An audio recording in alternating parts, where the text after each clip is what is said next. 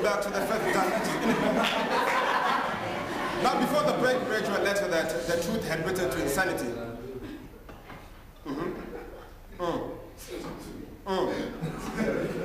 Okay.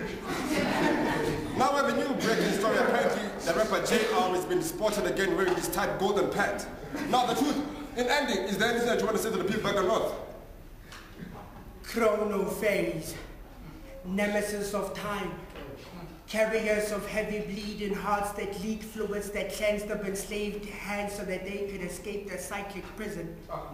Intoxicated by fumes from breweries fueled by chrono fairies that stir parts of eternity in the right direction I stood.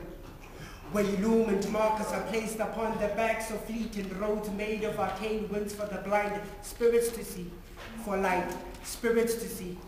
Light spirits with balloon characteristics having reached the apex of enlightenment by inhaling the life-scented breath engraved with the essence of being.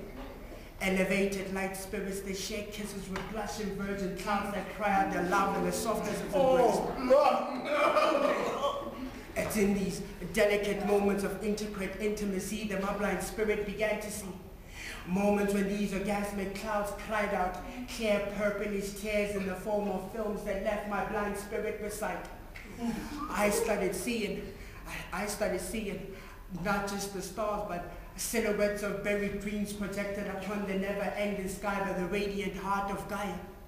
I saw not constellations, but families of stars huddled up in cradle form, rocking back and forth,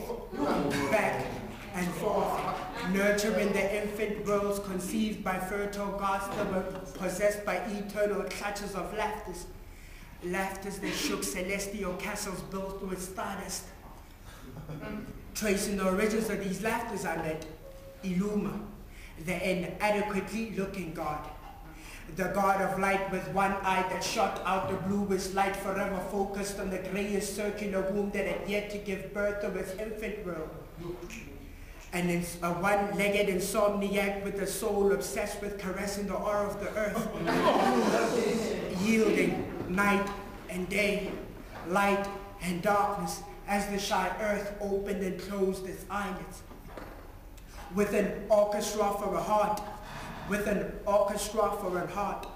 an orchestra that played ethereal symphonies that peeled open the glued eyelids of spirit children that had yet to learn how to shed earthly baggage so that they may travel light.